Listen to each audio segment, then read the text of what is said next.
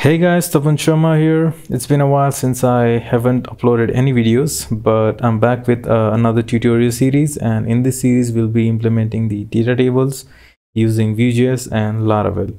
So in the previous one we implemented some features using Laravel and Livewire.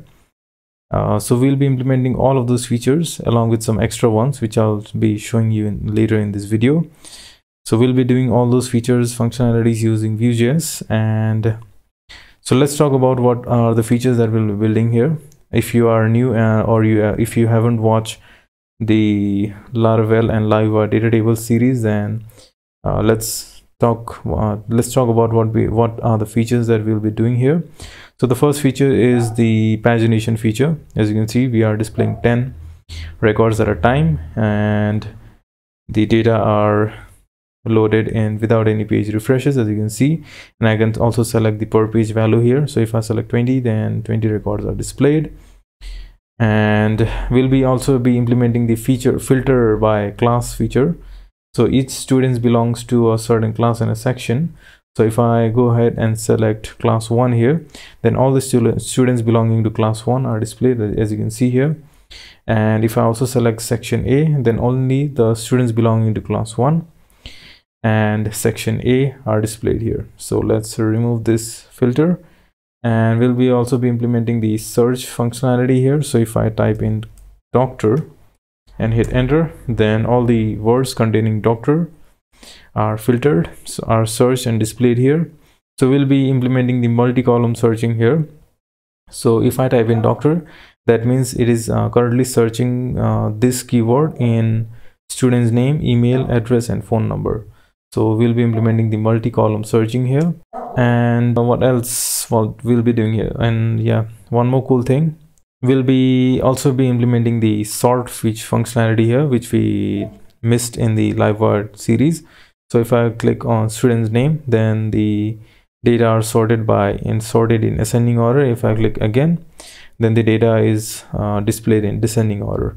So deleting multiple single records, this will also be discussed in the video. So we'll also be implementing deleting single records and multiple records. So if I go ahead and click on this button, then we'll be showing a confirmation dialog. And if I click on OK, then we'll show a sweet toaster notification that the student has been deleted, and that gets deleted from our database as well. And we'll be implementing this multiple record selection. So if I can also select all of these records displayed in this page, and we get a menu saying you have currently selected 10 items. Do you want to select all? And if I click on select all, then all of the data are selected. As you can see, the state is maintained here, and with these records I can do whatever action I like deleting and exporting these to the Excel file, or deleting this. So we'll be implementing all of these features using Vue.js and Laravel. So we'll get to learn a lot of things in this series. So in the next video we'll be talking about the setup, what are the things that we need to do, and we'll also be implementing the pagination in the first part. So without any further delays, let's get started. So let's start by talking about our setup here. So what I've done is I have a fresh installation of Laravel, and I have also defined a few models here for classes, sections, and student. So each student belonging to a certain class in a section.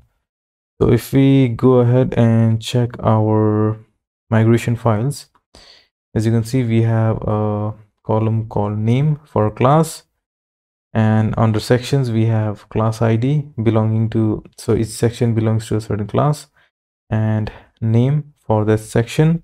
And we have students table, so each student belongs to a certain class and section, and we have the name, email, address, and phone number for that specific students. And I have also defined a few seeders for classes, sections, and students. So classes seeder has class 1, 2, 3, 4, 5. Section seeder has section A and section B for each class. That is class 1, 2, 3, 4, 5 will have section A and B. And students seeder, I have created a factory for the students which will create 50 records. So if we go ahead and check out our students factory. Then you can see we have name, email, phone number, address, class ID, and section ID. So for the class ID and section ID, what we are doing here is we are randomly defining a class ID between 1 and 5. And for the section ID, what we are doing is we are querying the section model where the class ID is this class ID, and we'll get the first record and we'll set it to the section ID. And maybe one more thing that we need to do here is this will get the model. So we need to define the section ID and the ID. Okay, this will work. Now let's go ahead and migrate our database. So I have already defined a database, created a database and defined in an env file. What I'm gonna do here is I'll just do php artisan migrate fresh, and I also want to run the seed. So our migration has been completed. So if you go ahead and check our database, as you can see, we have class 1, 2, 3, 4, 5, sections A and B for each class. And for the students, we have 50 records containing all the necessary data along with the specific class and section ID. So this is working fine. And the next thing, okay, let me just also show the students.blade.php file. I have defined a backend folder which consists of students.blade.php, and this consists of all the markup that we need in order to develop the data tables. So if we go ahead and check our browser, you can see that we are displaying this data tables here. So we'll be replacing all these with our dynamic data, fetching all the records from our database, and we'll be implementing everything. So our next step that we need to do is let's go to Laravel UI and we'll install this package in order to install the Vue. So we'll be using Laravel UI in order to install Vue. So I'll just copy this and paste that in a command line, hit enter, and I'll be right back once this finishes installing. Laravel UI has been successfully installed, and our next step is to create the scaffolding for Vue. So let's go ahead and copy and paste that here. So Vue scaffolding has been done, and our next step is I'll just quickly install the npm run the npm install and npm run dev, and be right back. So I have successfully executed the npm install command, and let's go ahead and run the npm run dev, hit enter, and it finished, but we need to run mix again. So what we can now actually do is run again npm run dev, and this time it will compile successfully. So it will give an error for the first time, so keep that in mind. And the compilation has been successful. So now let's go ahead and in our students.blade.php, what we can do is, in order to test our app, what we can do is, since we have a component, since we have an example component and it is registered as example component in our app.js, what we can actually do is in our students.blade.php, let's keep that, let's call that example component, save that, and let's go ahead and reload our browser. Okay, one more thing that we need to do is let's go ahead and we need to define an ID of app in our main root element. So okay, this is done, and the next thing that we need to do is let's go to the master.blade.php, and on the bottom we also need to call the app.js file, since this is the file that is actually, so in our public js app.js, this is the file that is actually get compiled to. We need to call that app.js file, js with js and app.js. Save that. Let's go ahead and reload our browser once again, and this time Vue.js is detected. As you can see, we are seeing the example component here, And in our view tab, okay, I don't see that view tab here. So in order to use the pagination feature, first let's go ahead and define the routes for this. So what we need to do is let's go to the routes and api.php and define a route, student controller class, and on the index page, index function. So let's go to the student controller and define so here what I want to do is I want to get all the students, and in here we'll be using API resources to format our data. So let's go ahead in our terminal and create a resource, name it student resource, and maybe we also need to provide I don't remember.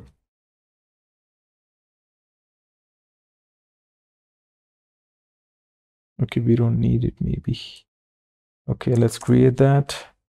The resource has been created. So in our resources, student resource, what we are gonna do here is let's customize this a little bit. So we'll be sending the name as this name.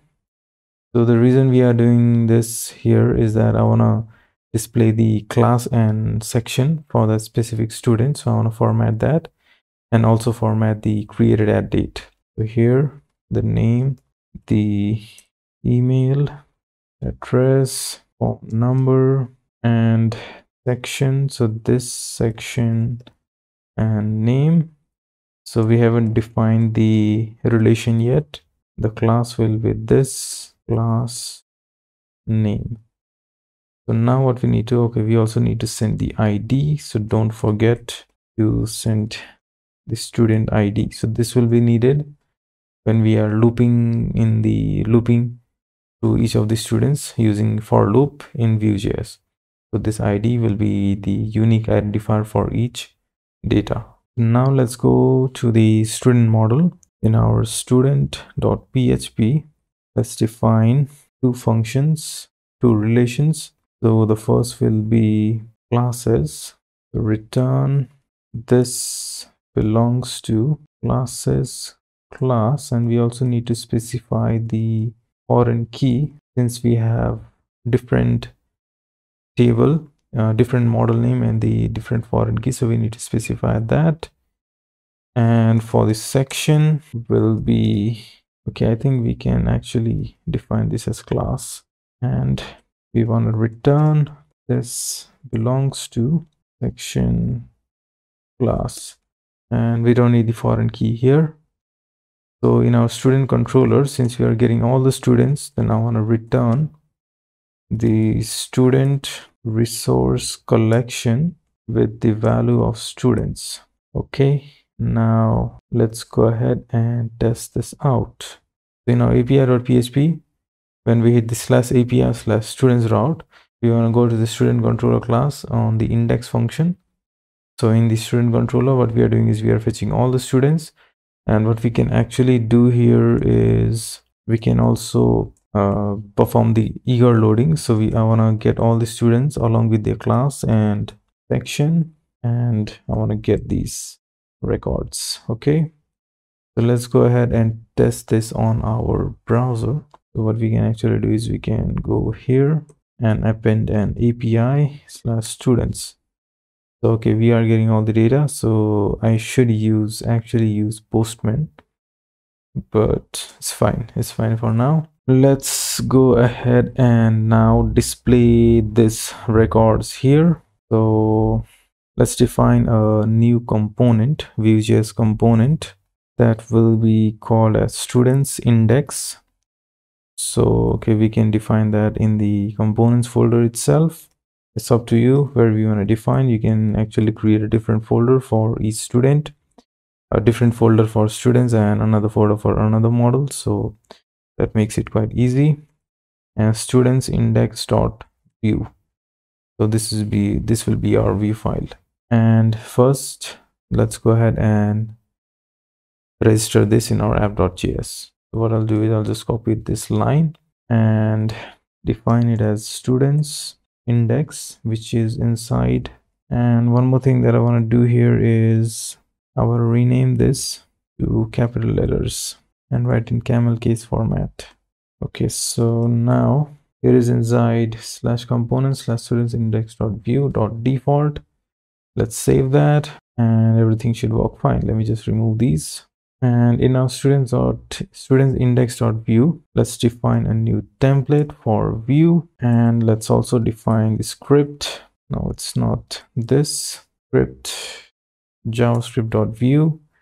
And here what I'm gonna do is I'm gonna copy this whole div, cut this whole div, and paste that in our template, save. And maybe we need to remove this comments. So this will be pagination links that we'll be using later, and everything should work fine. Save that. And okay, we don't need the JavaScript part for now, since we are only testing whether it's working or not.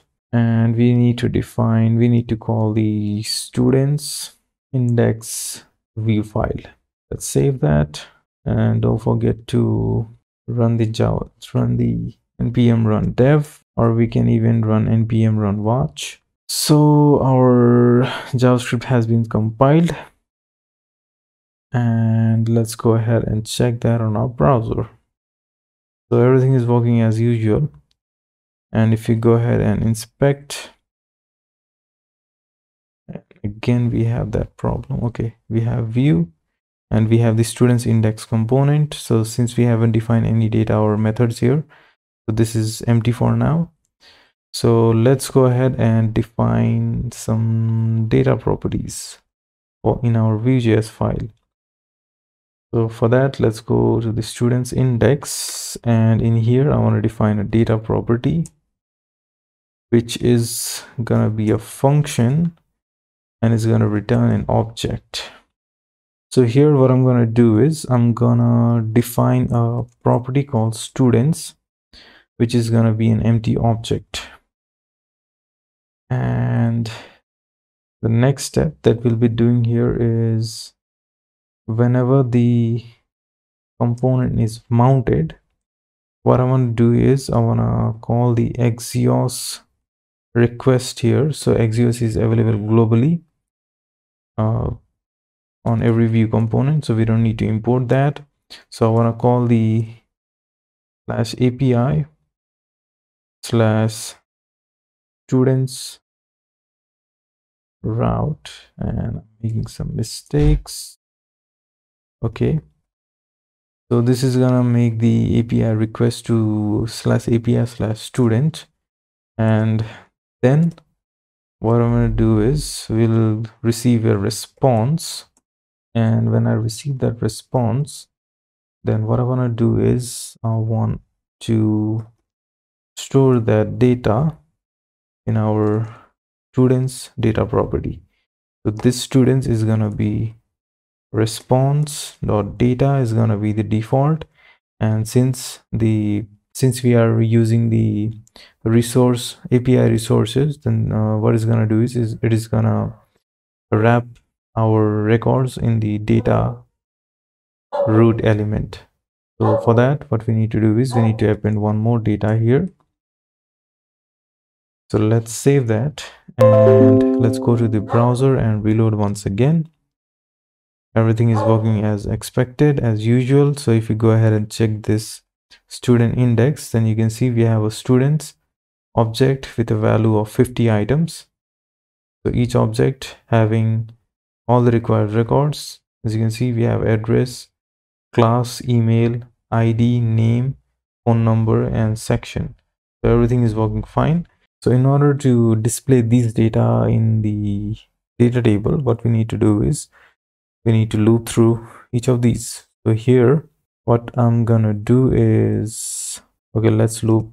So v for students, student in students, and since we are using for loop, then I need to specify a key. So that will be student.id, and make sure to spell that correctly. Now what we need to do is we need to specify all of these properties here. So this will be student.name. Let me just copy this, and this one will be section. Save that, and let's go ahead and again reload our browser, and everything should work as expected. And as you can see, we have a record, students record being displayed here. So everything is working properly. Now one more thing, that is the created at. We are not passing the created at in our API resource probably. So in our student resource, what we need to do is we also need the created at, and let's format this properly. So this will be this created at, and what I want to do is I want to format this to formatted date string. Maybe I just forgot what it was. We'll just check it. Okay, it's good.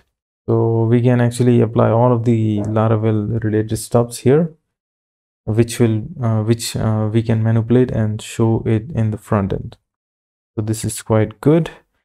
And now the only thing that we are here for is the pagination using Vue. So for that, what we need to do is we need to install a package called Laravel Vue Pagination. So this is a npm package. So for that, let's go ahead and install this. So Laravel Vue Pagination, open our terminal. Okay, let's create a new one. npm install Laravel Vue Pagination. And I'll be right back once this finishes installing. So the Laravel Vue Pagination package has been installed successfully. And the next step that we need to do is we need to register that component. So let's go ahead and copy that in our app.js, save that, paste that, and in order to use that component, we can save this. And in order to use that component, what we need to do is we need to define this pagination and send the data and pagination function. So here, let's go to the students index, and inside this div, I'm going to paste that, and our data will be students. And on pagination change page, we need to execute a function. So this will be, let's define a new function called get students, and let's define that. So this will be methods, which is going to be a function. And here I want to call a new function that is get students, and I want to call this function in our get students method. Let's format that. And on the mounted, what I want to do is I want to call the get students method. So now everything should work as expected. So pagination, we are sending the data as students, since we have a students data. And on every pagination change page, what I want to do is I want to call the get students. I want to call the get students method. And okay, one more thing that we need to do is, I think there's an error here. We need to send a parameter of page, which will be 1 by default. And the methods is gonna be an object, not a function. And one more thing, that is, since we are paginating, so what we need to do is we need to specify the parameter as page. As you can see in here, it's mentioned. So on the method, since we are using the get results, it gets a parameter of page. So every time it calls the pagination change page, is going to call the get results and send the pagination value. So if the page is 2, then it will send the parameter as parameter value is 2. And if the page is 3, then it will send the parameter value as 3. And I want to go to example results and page equal to this page. So I need to call that here. So page will be page. Save that. And in our student controller, we also need to perform the pagination. So this will be paginate and I wanna fetch 10 records at a time. So let's go ahead and reload our browser. Everything should work fine. And okay, there's a problem on the pagination part. So let's go ahead and check out invalid prop type check failed for prop data. Expected object got array. Okay, I found the bug. So since we were doing response.data.data, so that was the problem. So what we need to do is we only need to send the response.data, and everything else will be done by this package. So what we can do here is we can remove this extra line of data here. And now if we go ahead and reload our browser, everything should work as expected. But we don't see any results. So what's the problem? We have a data of 10. Okay. What we also need to do is now here we need to specify the students dot data like that, and reload again. So now everything should work fine. And if I click on second page, then the data are reloaded and without any page refreshes, as you can see. So the last thing that we need to do in this video is to change the pagination values depending on this value. So let's go ahead and define the property here. So the first thing that we need is a data property called paginate. So this will be 10 by default, and on our paginate select tag, where's that? Okay, we have that here. So select, what we want to do is we want to v-model this with the paginate. Let's save that and let's check it. Everything is working fine or not. So we have view, we have paginate, which is 10. If I go ahead and change that to 20, that gets 20. So our v model is working fine. So now what we can do is we'll be sending that paginate value to our API. So here what we can do is let's send that paginate equal to paginate. Okay, this paginate we need, so we can actually use the request function here. So let's go ahead and define that paginate value. So we'll be receiving that in the request paginate property. So if we don't get any value, then we'll be using 10 by default.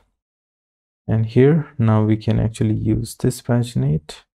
So it will be 10 by default, and if we whenever we change that from our Vue application, that will make a new API request, and then this value will be updated, and according to that we'll get the students record. One more thing that we need to do is we need to watch for this paginate property. Where's that?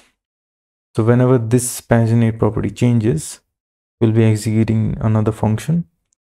So we need to watch for this paginate property. So let's define a watcher, and this is gonna be a function, I think. Okay, this is not gonna be a function, this is a object. So we are gonna watch for the paginate.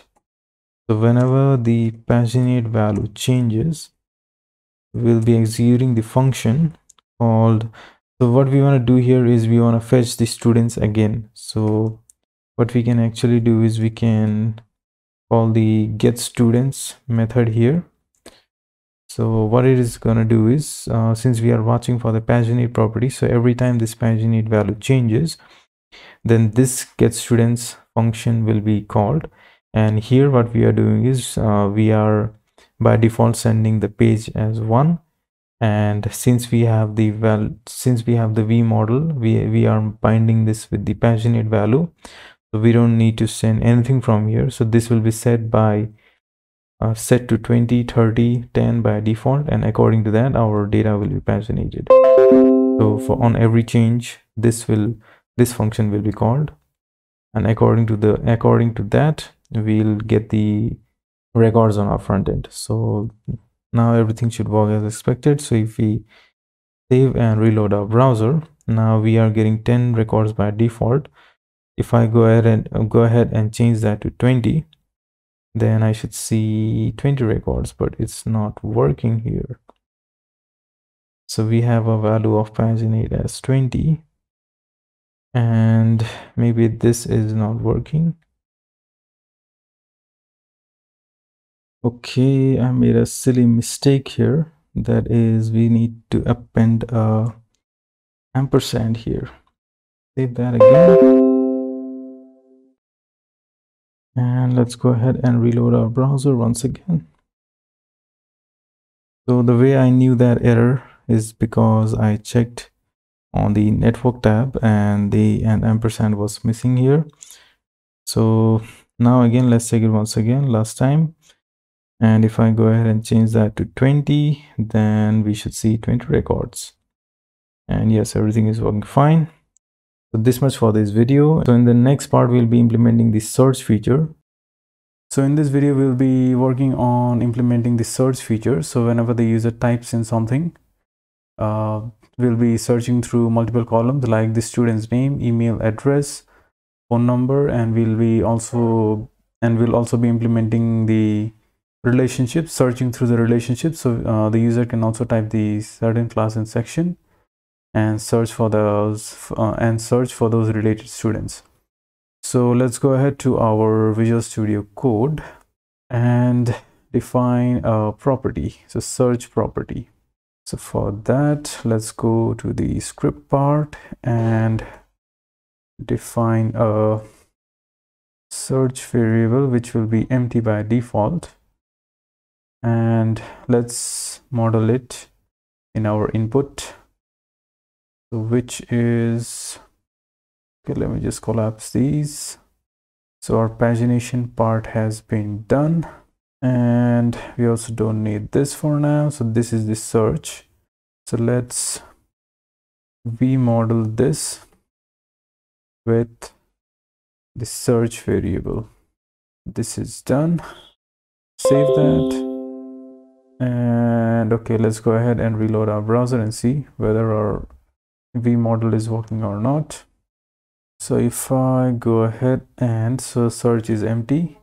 If I go ahead and type name, then as you can see, it is reflected here. So everything is working fine. And now what we need to do is in our get students model, let's duplicate these. And here what I want to send is I want to send a variable called q, and then I want to send the search value on these parameters. So we are sending the get request, and here I'm sending the query. So now let's go to our controller and let's receive that value. So we can name that as search term will be request with the value of q, and that will be empty by default. And now what we need to do is I'll be using scopes here. So defining a scope on the model and then calling that scope on the query. So while we are querying, we'll be using that scope to search through the database. So let's go ahead to our model, so student.php, and define a function. So scopes are generally prefixed with the value scope and then the actual search term. So in this case, I'll be using search, and this will receive two parameters. The first is the query and the second is the term itself. So we will be using that query builder to query through our database, so query through the students table. So here what I want to do is, the first thing that I want to do here is I want to wrap our search term with the percentage sign so that it will search for the similar names like the term.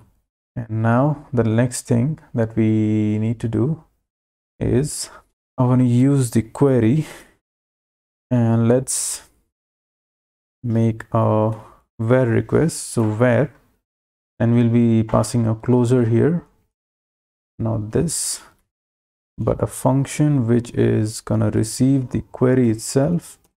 And I also want to use the term. And here what I want to do is I want to search through the database query where the name is like our term. And let's chain this to multiple columns. And okay, I made a mistake. So here we can also append or where, since we are searching through multiple columns. So or where I want to search through the email. So the email is like this term. And now let's also search through the address, search through the phone number. And in order to search through the relationships, what we need to do is we can use or where has. So or where has is gonna receive the first parameter, which is the relationship name, and the second parameter we are gonna pass a function just like above. So function, this is gonna receive the query as a parameter, and I also want to use the term. And let's wrap this inside the brackets, and here I want to run the query.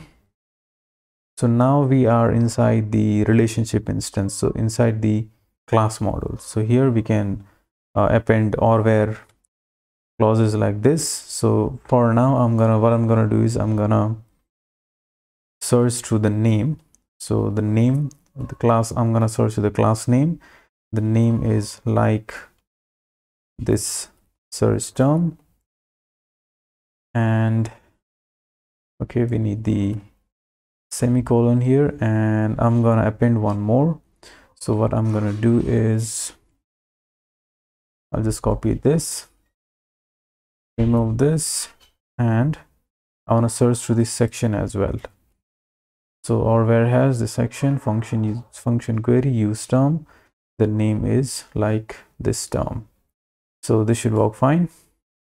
Let's save that. And so this is gonna return, so query where, so this is gonna actually automatically return all the values that this executes.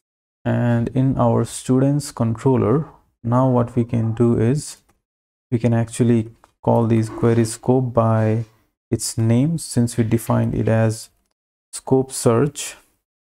So we can actually call the search function, and let's pass that search term.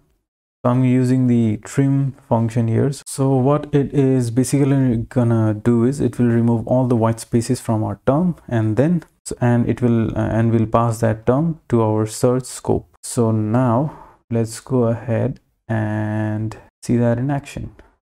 In our students.index.view, what we are doing is we are calling the getStudent function, and in here we are passing a query as query.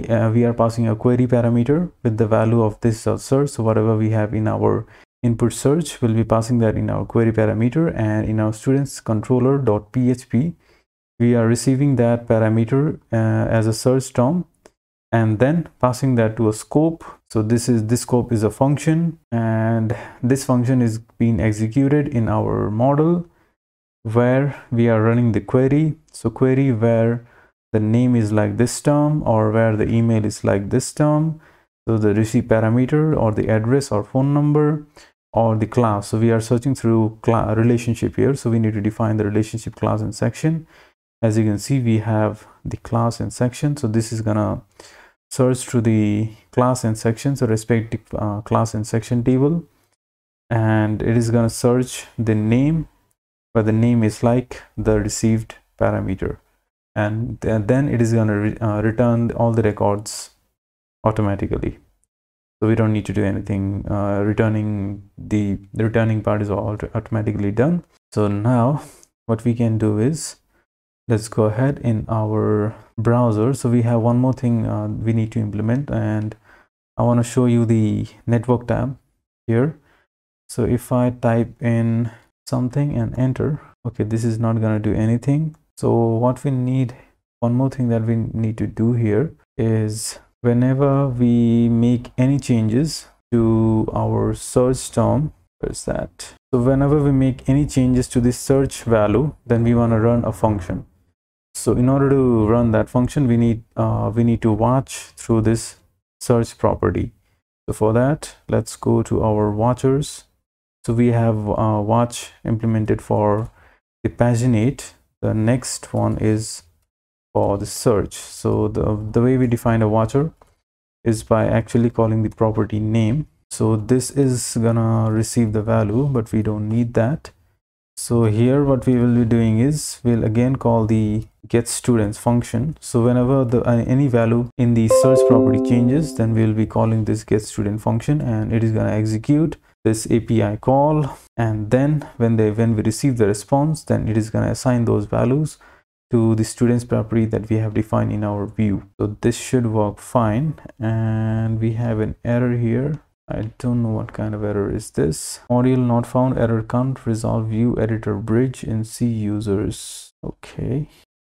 So we had an error where when I was writing the function, then it imported an func function package, or I don't know what is this, but we need to remove this. And yeah, let's save that and everything should work fine. Now let's go ahead and reload our browser.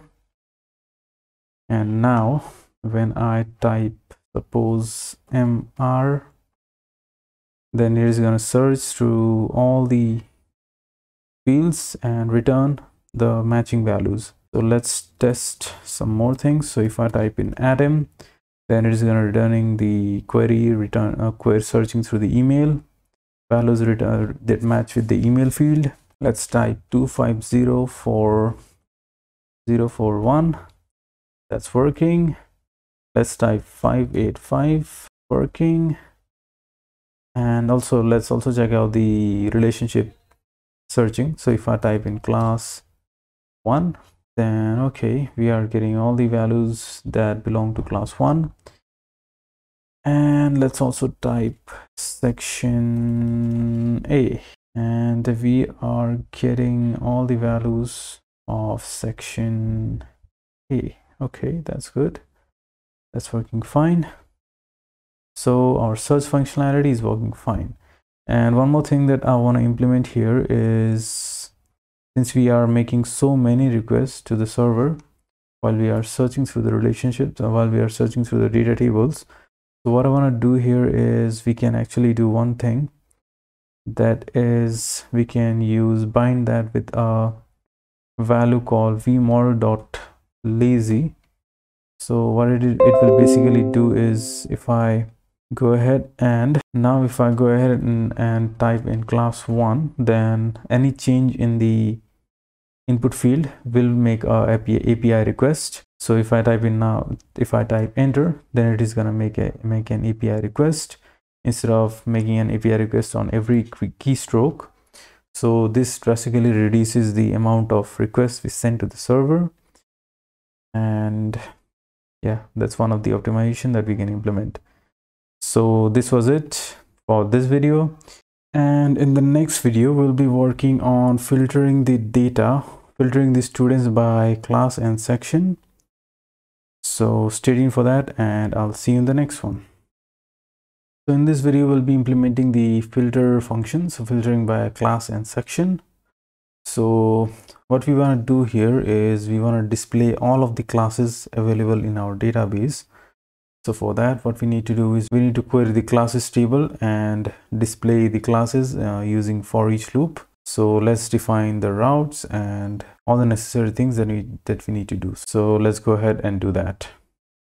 So for that, let's open up our Visual Studio Code, and let's go ahead, and in order to display these classes, let's go ahead to our api.php, and let's define a new route with classes, and we have classes controller, and we need to go to the index. So let's go ahead to the classes controller, go to the, let's create a function called index, and here let's define the resource for class as well. So API resource for class, so PHP artisan make resource classes resource. That's done.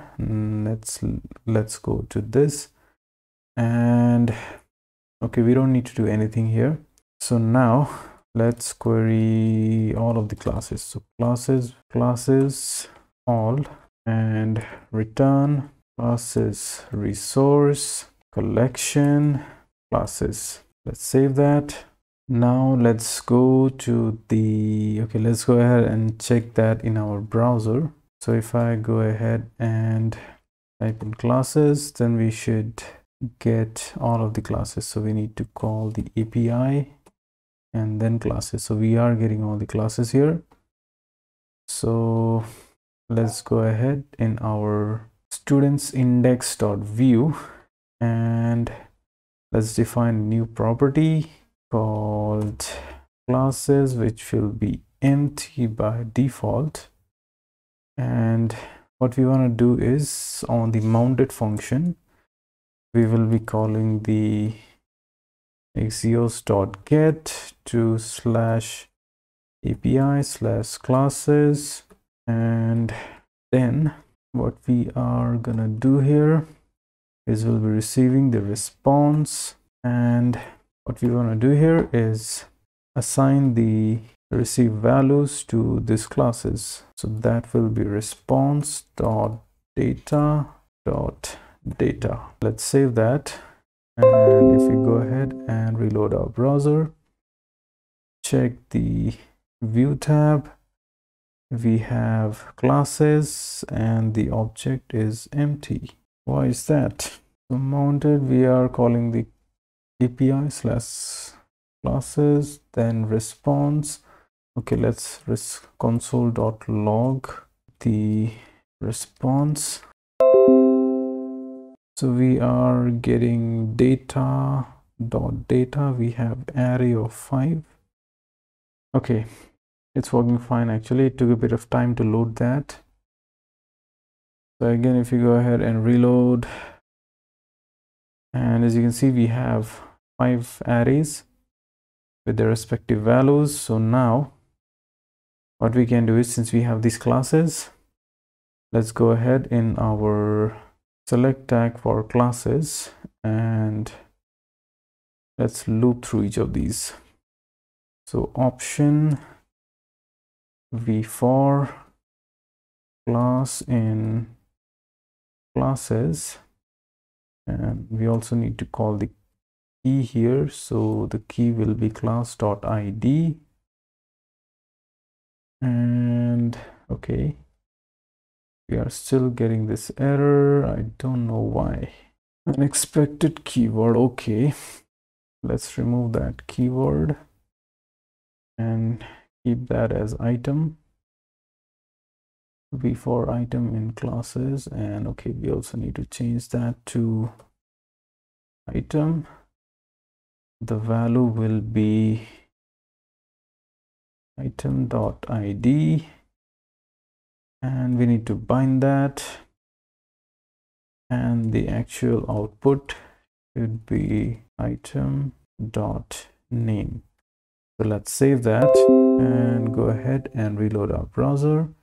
Everything should work as expected. So yes, it takes a bit of time to make that API request. So now we have class 1, 2, 3, 4, 5. And we also need to define one more property, that is the selected class. So if I go ahead and select class 1, then I want to wire model, well, not wire model, but v model this to a certain property, so that I should know which class has been selected, and then depending on that I would query the sections table. So for that, let's go ahead to our students index view and define one more property, that is selected class, and this will be null by default. And let's vmodel this in our option tag.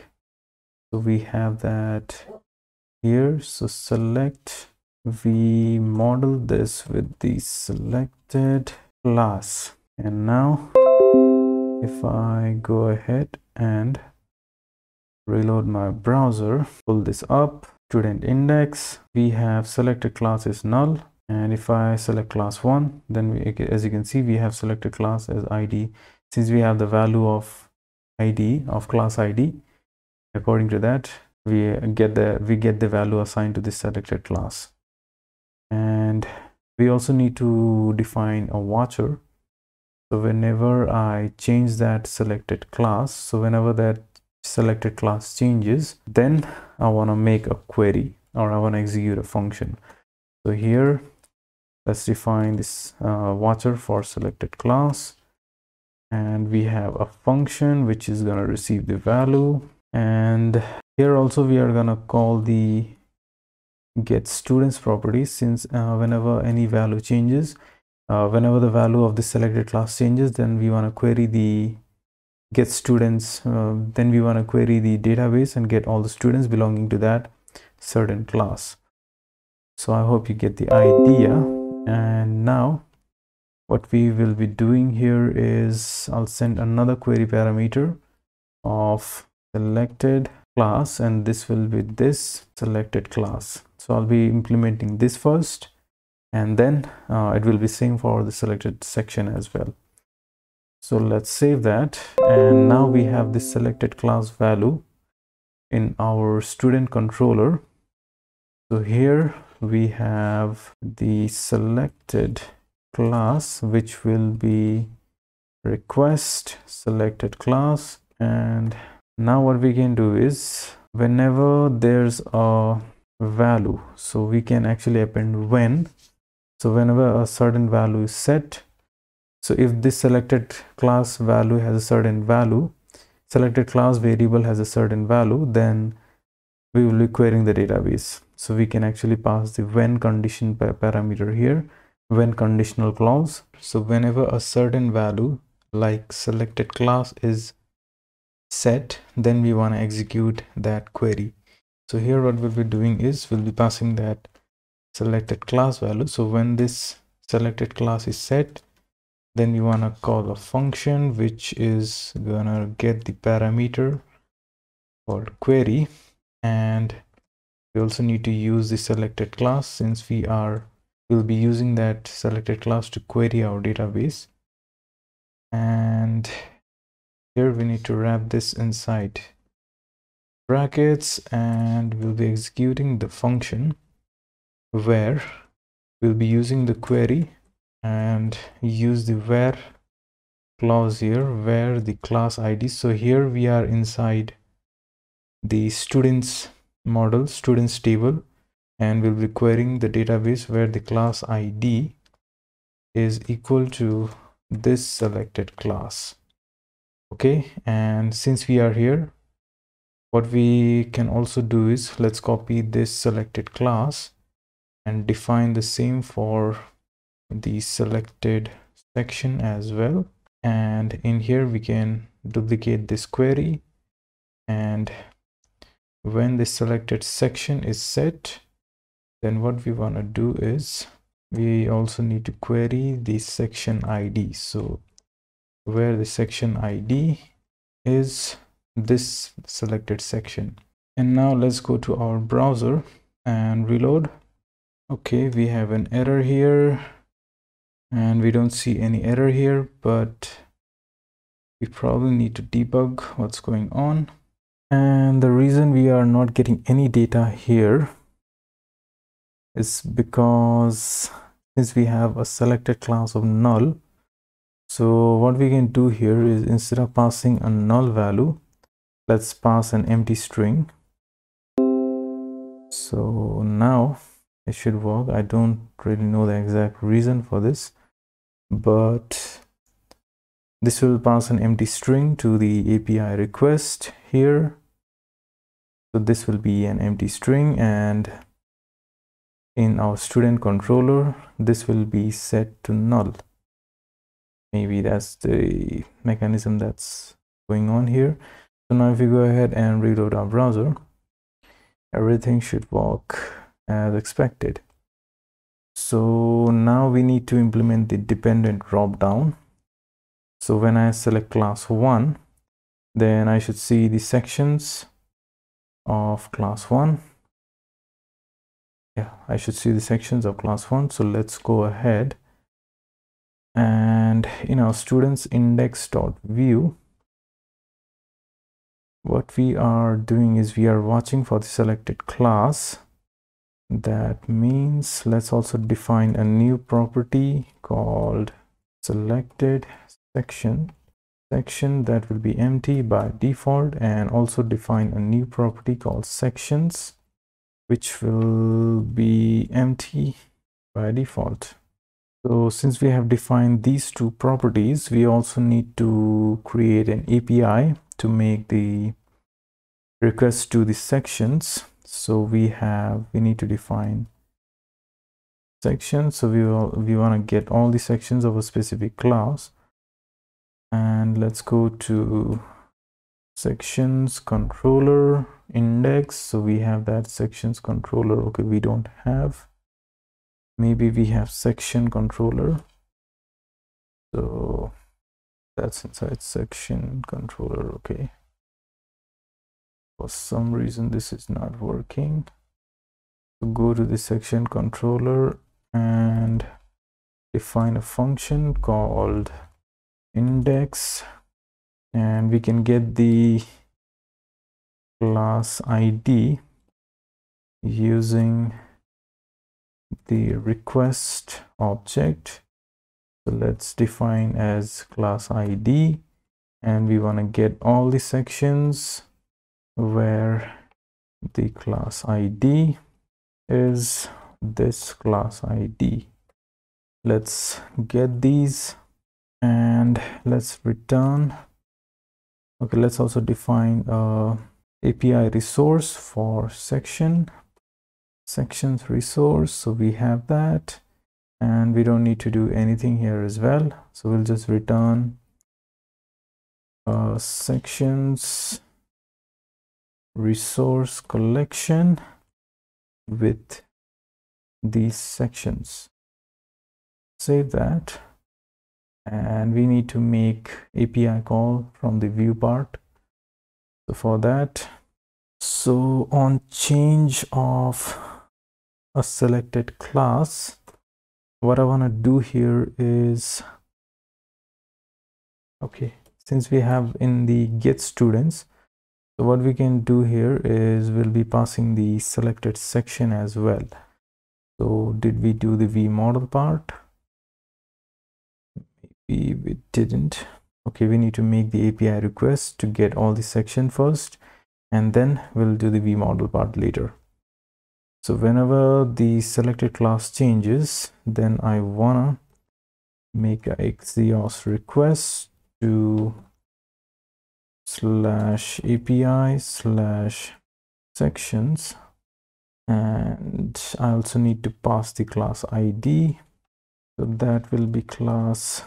Okay, we don't need the and here. We can actually send the class ID like this with a question mark, will be equal to this dot selected class, and then we get a response where I want to store those in my sections property, which will be inside response.data.data. Let's save that, and on the section controller, so we have index. So this will, so whenever we hit this API route, so /API says sections, and with the value of class ID is this selected class, then we hit this API.php on the API/section, which will go to section controller at their index function. And inside section controller, what we are doing is we are grabbing the class ID. So if there's nothing, let's keep that to null. and we want to get the sections where the class ID is this class ID and get, and then we are returning a section resource collection with these sections. And then what we are doing is on the students index.view, we are assigning those values to the sections property. Now if we go ahead and reload our browser and let's inspect the students index. So for now we have sections object as empty, and when I go ahead and change that to class 2, then we have selected class as 2 and we have selected section as empty, but okay, we also have the sections as empty. That shouldn't be the case. Selected section is empty, okay, that's fine, but we have sections. So let's debug what's actually happening. So we are getting axios.get API/sections where class ID is this selected class, and then we get the response. So let's console.log the response, save that, and let's check out our console. So if I select class 4, then we are getting a 500 internal server error.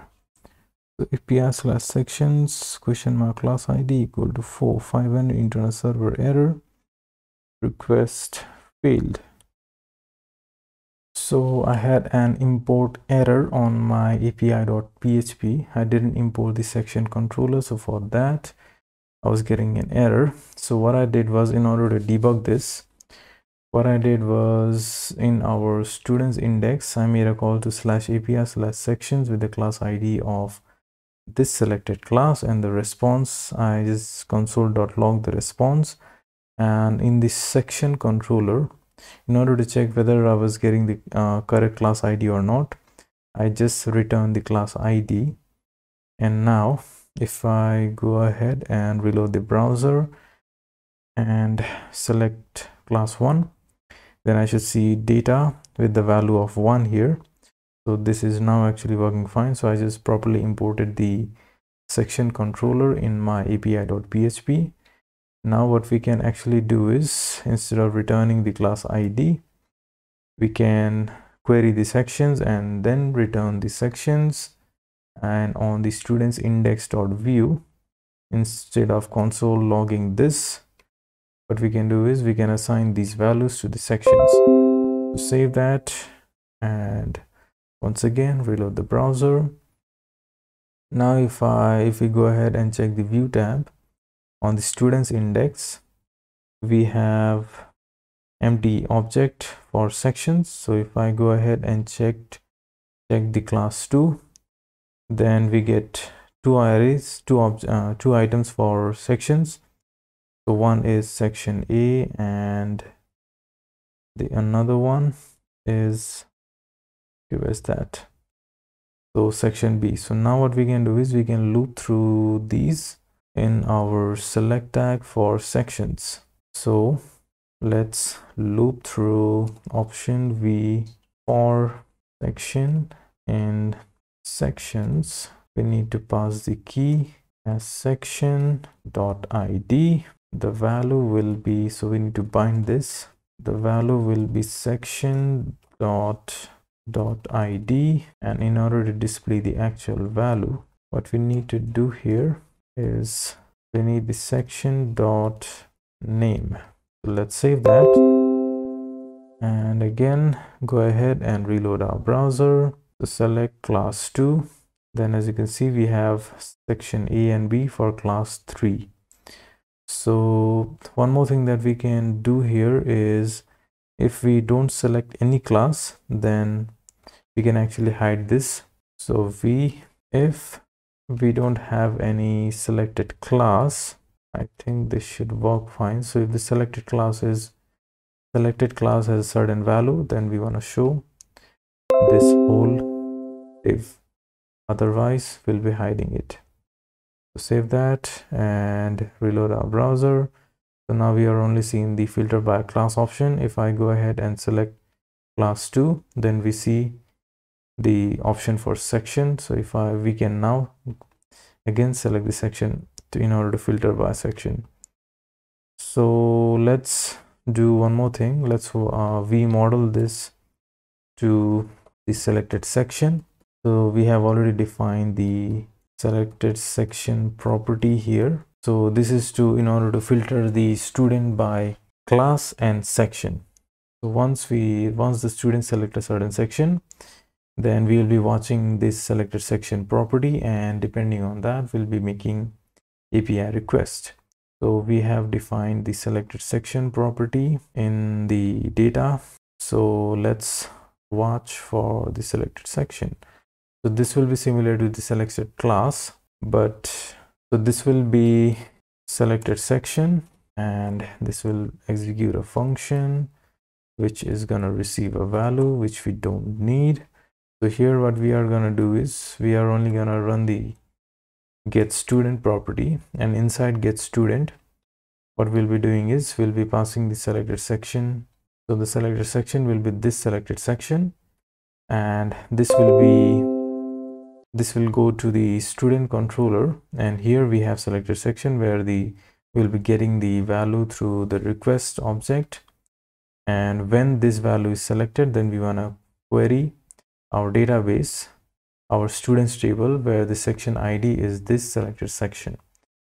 So now everything should work as expected. So if I go ahead and select class 1, then all the students belonging to class 1 are displayed, and we don't have any student belonging to section B. So if I select section A, then all the data should be retained, and if I go ahead and select section B, then we should get an empty array. So yeah, this one's working fine. So this much for this video, and I hope you like the content. And in the next one we'll be talking about the multi-select feature. So selecting multiple records and deleting these records, so bulk delete and single delete, and also showing a toaster notification that the records were deleted. So all those features we'll be discussing in the next one. So stay tuned, and I'll see you in the next one. So in this fourth part of our Vue Datatable series, we'll be implementing features like selecting multiple columns. So I can select these records, and then with these I can perform operations like delete and export. So in this part we'll be implementing selecting multiple records and deleting those multiple records. In the another part we'll be discussing about exporting these. So let's start by deleting single records from the database. So for that, let's open up our Visual Studio Code, and we have a delete button here for every single record. So we have a button, and on click, what I want to do here is delete. Let's define a function called delete single record, and let's pass in the student ID, and let's go ahead and define that function. So we have selected section, I think these are watchers. So on the methods, let's define that here, delete single record. So this will receive the student ID, and here we also need to define API route. So let's go ahead in our api.php, and this will be of type delete, and we'll be using route model binding. So route delete student/student, and here I want to go to student controller class, and the function that I want to call is destroy, since we are deleting a single record. And let's also define another prefix called delete, so you can actually do whatever you like, whatever you are comfortable with. So now let's go to the student controller and define a function called destroy.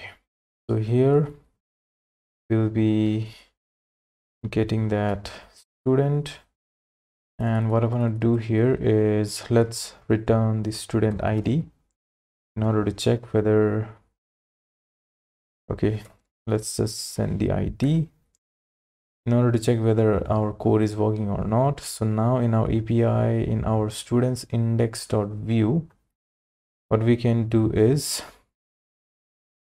we can make an API request to exhaust.delete, and our route will be /API/student/delete/ and the ID of the student. So this will be student ID.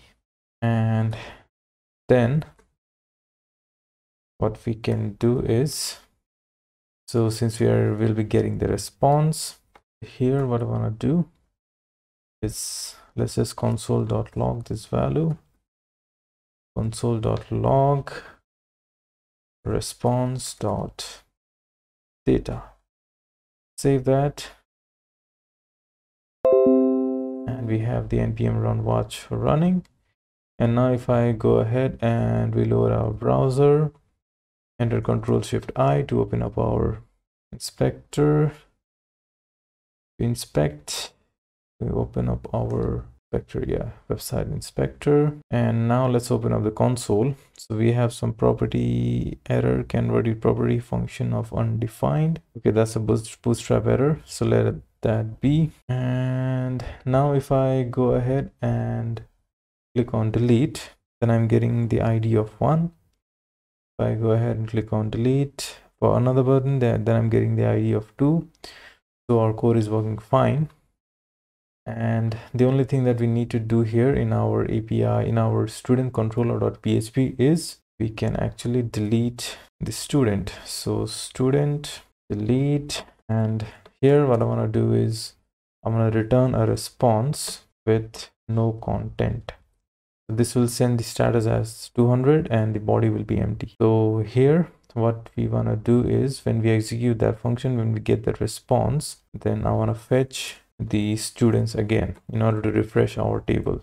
So save that. And now if we go ahead and reload our browser, and if I click on delete for the first record, then this should be deleted from the database and the data table should be refreshed. So yeah, our code is working fine. So it would be a nice feature if we could give a feedback to the user that the student was deleted successfully.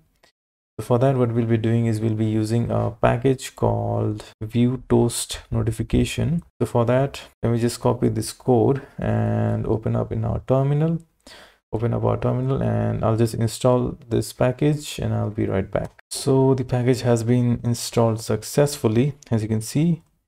And in order to use this, what I need to do is I need to import that from the package, from the npm module in our app.js. So we have that here, and let's paste that. And we also need, okay, we need to import our default theme. So let's copy and save that as well. And we don't need anything else here, so this is fine.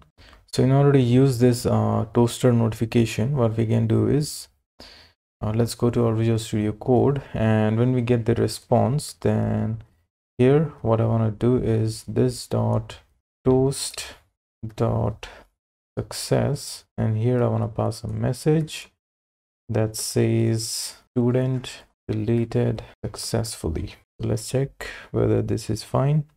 Okay, this looks good. Let's save that. And now if we go ahead and reload our browser, and when I delete a single record, we are getting an error that unknown type error cannot read property success of undefined. What's the error here? Okay, I forgot to specify one more thing, that is view.use view toast, which will be in our app.js. So here we need to define this. And one more thing, that is I want to specify here, I want to specify a position here. So for that, let's go ahead and pass in an object. The position that I want to place is on the top right. Save that. And now one last time, if we go ahead and reload our browser, and when I click on delete, then we get a toaster notification that the student was deleted successfully. Okay, this looks good. So our single file deleting feature is working fine. Single record deleting feature is working. And our next step is I want to implement this selecting multiple checkboxes from our data tables. So let's go ahead in our student index.view and define a new property. So on that property, I want to store all the IDs of the students, all the IDs of the checked students. For that, let's define an array, or maybe you could also define an object, but array will also work fine. So we have an array, checked array. So we'll be storing all the IDs of the students that are checked. And let's wire model this with our input type of checkbox. So here the value will be student.id, and let's vmodel this with our checked property. And notice one more thing, that Vue.js is so awesome that whenever we vmodel any input type of checkbox with an array, then whatever we check through in the loop. So let me just show you what it will actually do here. So let me open the Vue DevTools and open up student index. So I have a checked array which is empty currently. So now if I go ahead and check this array, okay, this is a problem because it should be, we should bind it. So we should specify that colon. So now if I go ahead and reload again and open up the DevTools, we have a checked with an array, empty array. If I go ahead and click on this item, then you can see that we have an array which is with the ID of 5. If I click again, then the array increases. So it automatically performs the updating of the array whenever we select these checkboxes. So our vmodel property is working absolutely fine. And now what I want to do is, whenever I select on any of the checkbox, then I want to show this button with these options. So for that, let's go ahead on the checked with checked button here, and I want to show this. So we'll be using if the length of the checked array is greater than 0. So save that. And now since our checked array is empty, then we won't see the checkbox. And if I select on any of the item, then the checkbox is visible. And see, as you can see, since we are using JavaScript, so there's no any request to the server, which generally happens in the Livewire. So Vue is much faster and efficient in terms of these kinds of operations in comparison to Livewire. So now here what I want to do is I want to show the count of the checked items. So that will be checked dot length, and whenever I select these items, then the count of that, then the counter also increases. So that's kind of cool. And now what I want to do is I want to delete the items that are checked. So for that, when I click on delete, then I want to execute a function. So whenever I click on this link, then I want to execute a function called delete records. And since this is an A tag, what I also want to do is I want to prevent the default behavior of the href tag.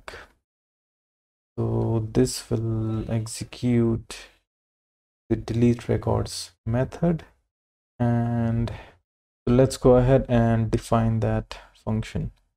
So in our methods, I'm going to define another function called delete records. So here I want to make an API request. So that will be Axios dot delete. I want to make an API request to /API /students /pass destroy, since we are deleting multiple records. And here I want to pass the IDs of the students, so I can actually pass the array, and then we get a response. So if the response dot status is equal to 204, then what I want to do is I want to show a message. So let's show a toaster notification dot success that selected students were deleted successfully. And we also need to execute the this get students method here as well. So let's save that, and let's go ahead and define the API /student/mass destroy API. So in our API.php, we can actually copy this. So API students mass destroy, and we get an array of students, so which I want to go to mass destroy function. So let's save that and go to the student controller and define that function, and we get an array of students. So here what I want to do is I'll just write a log about the received students. We can actually return it, but okay, it's fine. What I'll do is I'll just go to the storage, the logs, and laravel.log. Let me just clear everything from here, save that. And okay, since we are only logging these students, so I'm doing this thing because whenever we send an array from our parameters, then what it will do is it will convert it. It won't actually send the array, but it will send the values as strings. So let me just show you what I'm actually trying to say. So whenever I select multiple items, let me just select 3 items, and when I click on delete, then if you go ahead now into our laravel.log, then you can see we are only getting 5, 6, 7 as value of string type. So this is not an array, so we get a string type value. So we need to convert this to an array type, and then delete the students which has these IDs from our database. So for that, what we need to do is we need to convert. So we have a function. So we have a function called explode that takes the separator as the first argument and the students, the string, as the second argument, and we want to store that in a variable called students array. And the way we delete these records is by calling student where key is this array, and this is actually where condition. So this will search through the students table where the key matches with this students array. So the IDs that exist on this student array will be fetched, and then we want to delete those records. So now those students are deleted, and let's send an HTTP response of no content. So now everything should be working fine. So in our api.php, what we are doing is we are actually we are defining a new API for students mass destroy, and we get the students as a parameter, which goes to student controller and mass destroy. So here what we are doing is we get the student array as a string of comma separated values. Then we are converting that to an array, and then we are querying the students model where the key matches with this students array, and then delete those records, and then we are returning a response of no content. So no content means we are sending a status of 204. And then in our students.index view, what we are doing is we are making an API request to API student mass destroy and passing the checked array, and then we get the response. So if the response.status is equal to 204, then we show a toaster notification that selected students were deleted successfully, and then we are fetching the students again. So if the status is not 204, or if there's something, another message, like if we get a response of 500, then we can show another message saying that something went wrong, and we can actually show the error message. So for now everything should work fine, as I've already tested this. So let's go ahead and test it again. So we have 3 records. So the first one is enabled, so keep that in mind, so take care of that. So if I go ahead and delete this, then we see that these students were deleted successfully. So we are still seeing the with checked value here, with checked button here. So for that, what we need to do is whenever we get a success message, success response, then what I want to do is I want to reassign that checked array to an empty array. So now everything should work fine. So if I go ahead and select 2 records and delete, then those records are deleted from the database. We reassign the checked array to an empty array, and everything works absolutely fine. So now the next thing that I want to do here is when I check this array, this checkbox, then I want to select all of the records from this table. So for that, what we need to do is, let's go ahead so we have that in our input type of checkbox. So this is the one that we need to work on. So let's remodel this with a new property called select page. So when the checkbox is checked, then that value will be set to true, and if it is not checked, then that value will be set to false. So let's go ahead and define the select page property.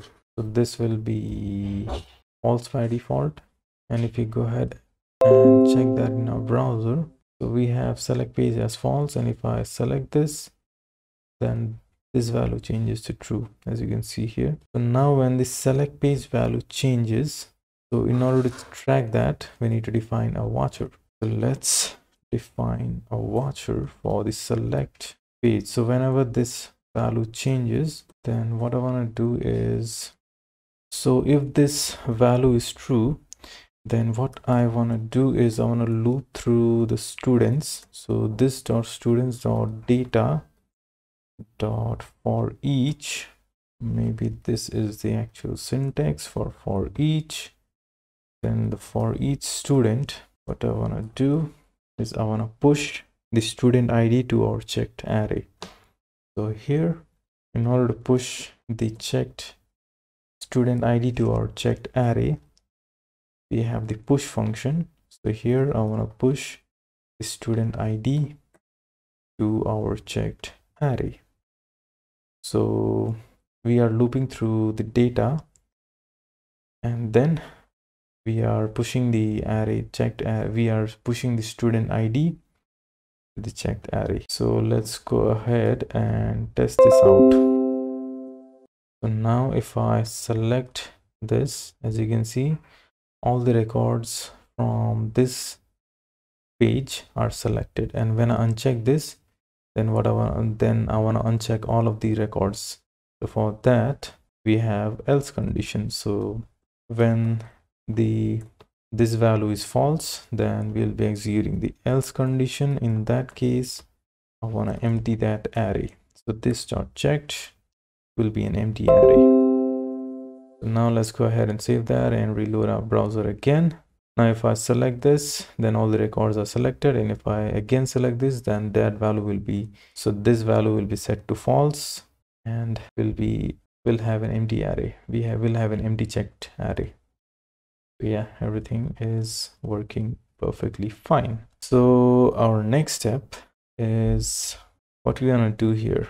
The next step will be, okay, one last final thing that I want to do here is when I select this item, then I want to show a menu that you are currently selecting this much of items, and you want to select all. And when I click on select all, then I want to select all of the items. So for now, as you can see, we are not selecting all the items. We are only selecting 10 items.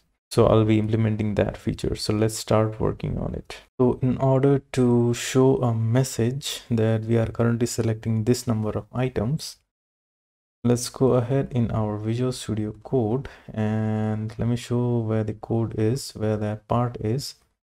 So here we have this div. So I want to wrap that inside another div, and okay, maybe we don't need to wrap this. So I want to show this div if and only if the select page property is true. So let's go ahead and reload. And when I select these items, then I don't see that message. But when I select this checkbox, then I can see, then as you can see, we are seeing this, you are currently selecting all 10 items. And here I want to show the count of the items that are being selected. So for that, we could use the length of the checked array. So this, okay, we don't need this checked dot length. Let's save that. Okay, this is not checkbox, this is checked dot length, and let's load once again. And as you can see, we are seeing you are currently selecting all 10 items. Then also want to implement this feature. So if we click on, you are currently selecting 10 items, all 10 items. Okay, we have selected 10 items. Do you want to select all? So when I click on this button, then I want to show this message. And when I click on the select all, then I want to show this message. Okay, so for that, it got a bit of mismatch maybe. Okay, we also need to define one more property, that is select all. So when I click on select all, then I want to make the select all value to true. So if the select all property is set to true, then I want to show that you are currently selecting all. Then okay, I want to show all the values of I want to show the count of all the items. So for that, I'll just implement that later.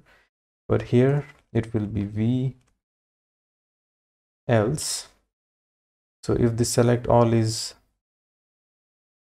empty, or if the select all is set to false, then I want to show this v else condition. And I want to show all of these only if the select page is set to true. So for that, let's wrap that inside a div. And okay, we don't need that since we have a div in here. So I can actually use that v-if select page. So if select page is set to true, then we'll be executing this function. And if the select all is set to false, then we'll be showing this message. And if the select all is set to true, then we'll be showing this message. So now let's go ahead and test it out. So if I select these items, so if I select the checkbox, then you can see that you have selected all 10 items. You want to select all 25. And when I click on the select all, so we have that, where's that? Okay, we have selected 10 items. We want to select all. Okay, we have that here. So what I want to do here is at click dot prevent, I want to execute a function called select all records. So we can define a function for select all since we already have a property named select all. So let's save that and define that function. Let's define that here, select all records. And here what I want to do is I'll just change the value of select all to true. So what it will do is it will change the value of select all to true, and the message that will be showing here will change. So now only thing that we need to do is we need to show the count of the items and also select all of the items in our data table. So for that, so the next step that I want to do here is I want to show a total of the student item here. So you are currently selecting, so this is fine. This will display the length of the current page, so total records of the current page. But what if we want to get all the records, all the count of the records that we actually have on the database? So for that, what I'm going to show here is I'll be showing the students index, and in here, as you can see, we have the students property, and in that we have meta data. So in here, as you can see, we have quite a few properties here. So current page, from, last page, links, page, per page, to, and we have a value, we have a property called total. So we can actually use this total variable on the total in order to display the total records. So you have selected in here, what I want to do is I want to display the checked dot length instead of 10. And do you want to select all? So instead of 25, what I want to do is I want to define the students dot meta dot total. We go ahead and check that. So students dot meta dot total. Okay, so let's save that, and when we click, then I want to select all the records, and okay, this should work fine. So we are only updating the total count. So if I go ahead and select that, you have selected 10 items. Do you want to select all? 41. So the only thing left to implement here is when I click on select all, then I want to select all of these records that have been displayed, so all the paginated values also. So now the next step that I want to do here is I want to define a new API. So let's go ahead and define a new API saying students all, which will go to student controller, and let's define a new function called all students.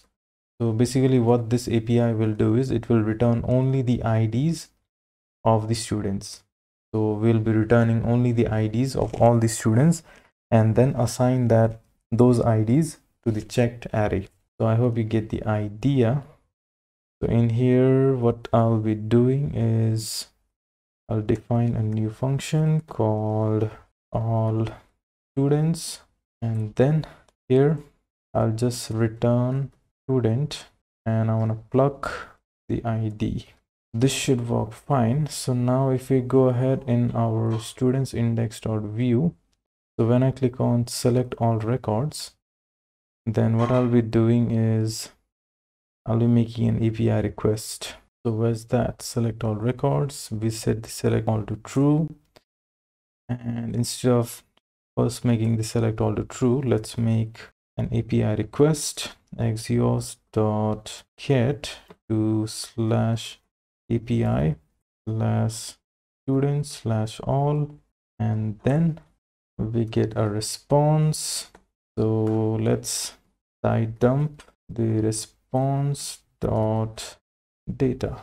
So let's go ahead and test that in our browser. So when I click on select all, then okay, we need to select all, and as you can see, we are getting all the IDs of the students. Then students, that are available in our database. Now what we want to do here is we want to assign these values to our checked array.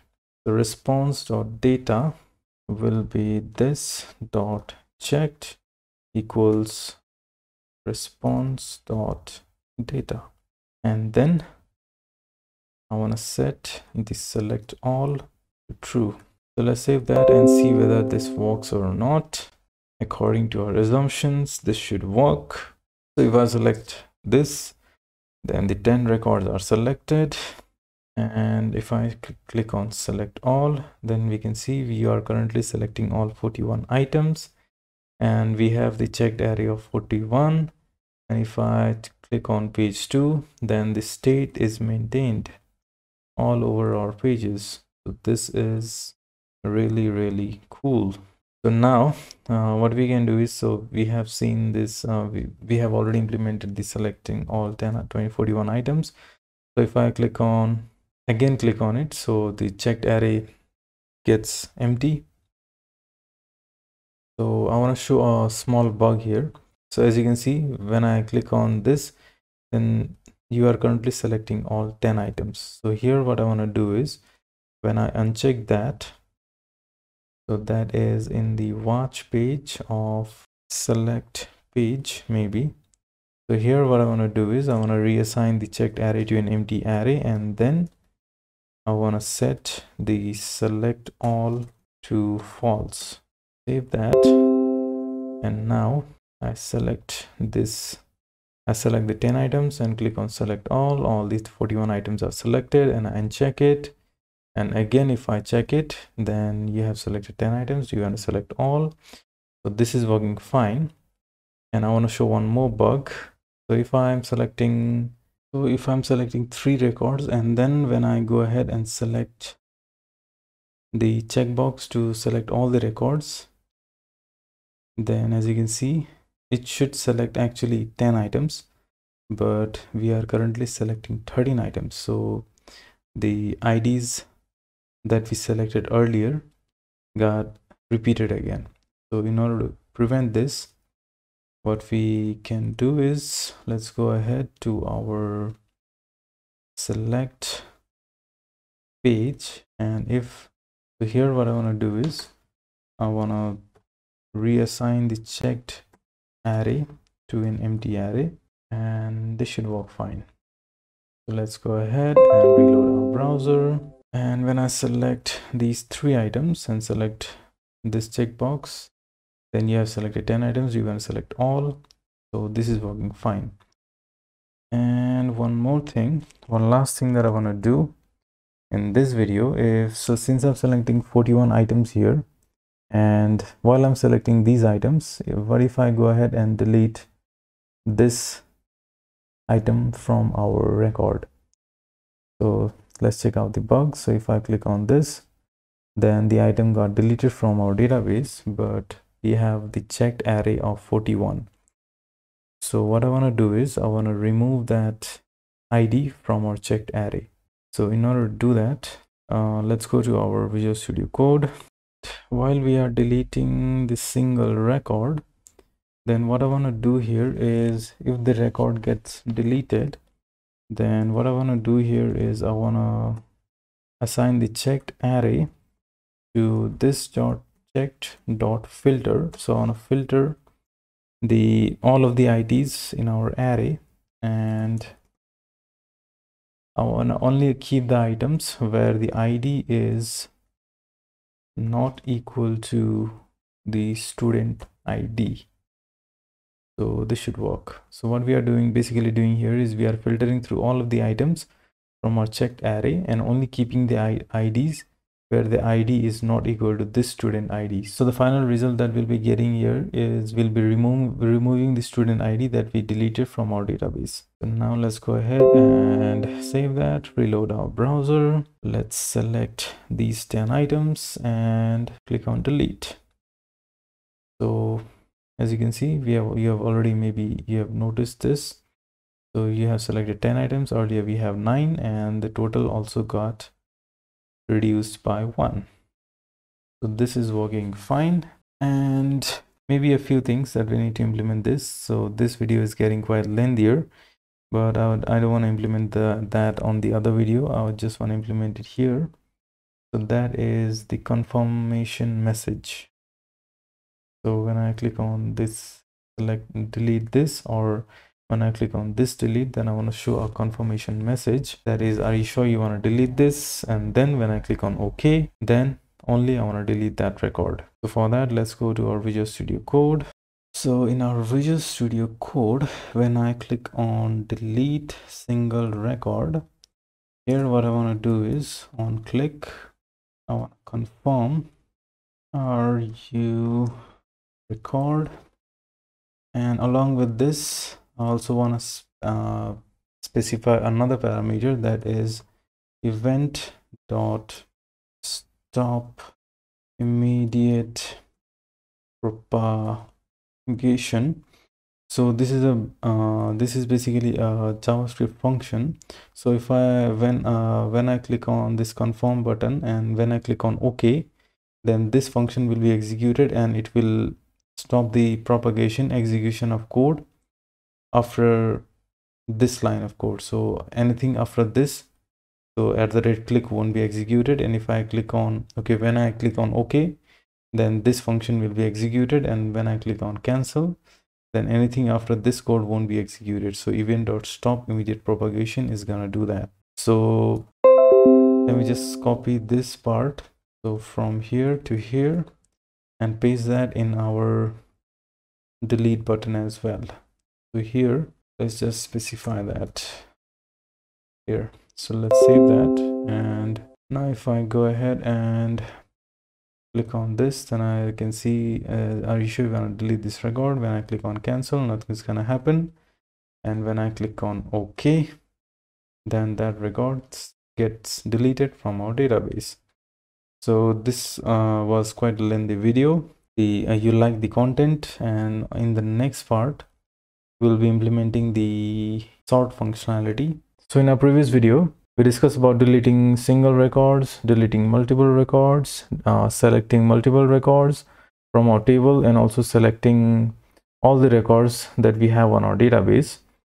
So in this video, we'll be discussing about the sort functionality. So sorting these records by multiple columns. So before we get started, I wanted to implement a small feature that I missed in the previous one. That is, whenever I select any record, then I want to show a color of blue. There is text color primary on the records that are selected. For that, let's go ahead to our Visual Studio Code, and in here, I want to define a function called, okay, let's define that here. So I want to define a function called isChecked, which will receive a student ID. And here, what I want to do is I want to return this dot checked dot includes. So includes will check whether a certain record exists on that array or not. So here I want to check whether this student ID that we are sending from our as a parameter exists on our checked array or not. So if that exists, then this condition will return true, and if that doesn't exist, then this will return false, and depending on that, we'll be applying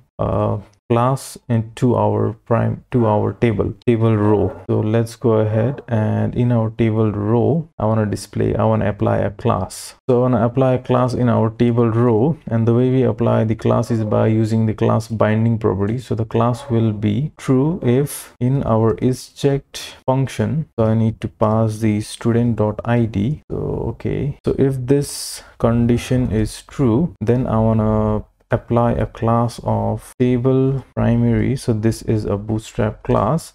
So if that condition is false, then I don't want to apply any class. So the logic behind this is, if the array consists of this student ID, then I want to apply the class of table primary, and if it doesn't consist of that student ID, then I don't want to apply anything. So let's save that and go ahead and refresh our browser, and when I select any of the classes, then you can see whichever class I select, then that record's color changes to blue, so primary color. So this is one of a small feature that we can add. So let's start by, so the next thing that we'll be doing in this video is to sort these records. So first, let's go ahead and define two icons for each table, that is the up arrow and the down arrow. So whenever we select that arrow, then we'll be toggling that sort order. So let's go ahead to our table headers, and in here I'll be defining two spans, one for the up arrow and one for the down arrow, and the code for defining an upper arrow is ampersand UARR, and for the down arrow is ampersand DARR. So I'll just copy this whole part and paste that on email and also for created at. Save that and let's see how it looks like. So we have these arrows, and now I also want to change these static headers to links. So what I'll do is I'll just make an href tag, and I'll just quickly replace these, wrap this with href links. So the idea behind this is whenever I click on this link, then I want to toggle the sort order. So the next step here is to define some properties. So we'll be defining two properties, that is sort direction and sort field. So the sort direction will be ascending, descending, and the sort field will be the actual sort field that we have here, like the phone number or address.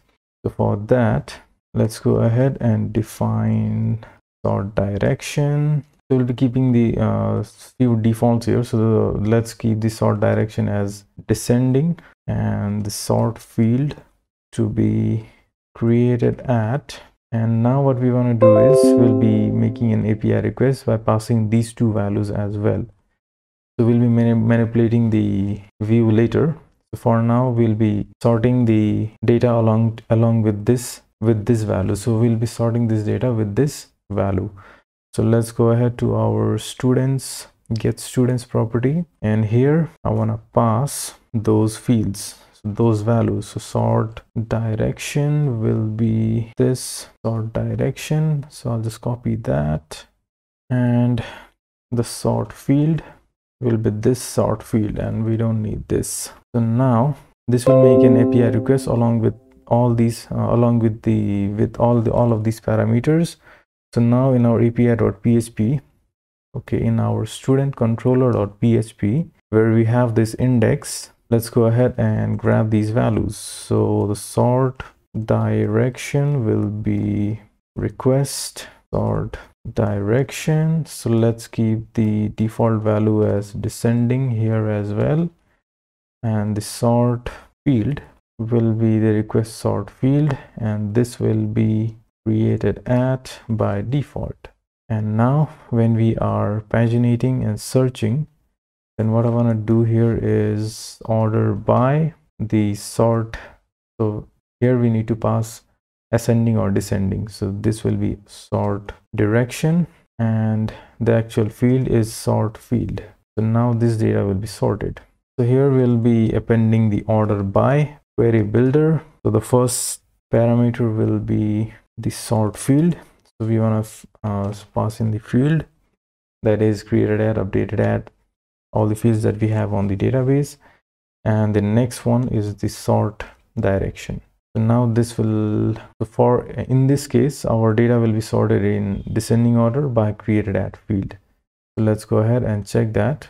So if we go ahead and check that in our network tab, as you can see, we are making an API request to the student with the value of page as 1, paginate of 10, query of empty query, selected class is empty, selected section is empty, the sort direction is descending, and the sort field is created at. So everything is working fine. The only thing left here is to manipulate that value depending on the link that we select. So the next step that we'll be doing here is whenever I click on any of these fields, so if I click on student's name, then I want to sort student by his or her name. Then we want to sort the student by the student's name, and we also need to toggle the order. So when I click on this, I want to execute a function. So for that, let's go ahead to our student index.view, and in here let's define a function for the students.name. So here let's define the hash, and